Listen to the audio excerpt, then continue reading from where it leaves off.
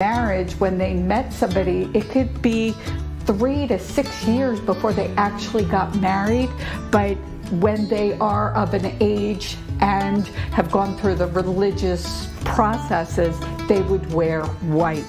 So there are many different types of outfits. There are also these, I believe they call them religious bonnets. And one of the big ways they said you could tell the difference between Amish and Mennonite, the Amish have a white cap, prayer cap it's called, and it's heart-shaped, which I thought was cute. This is a typical girl's room.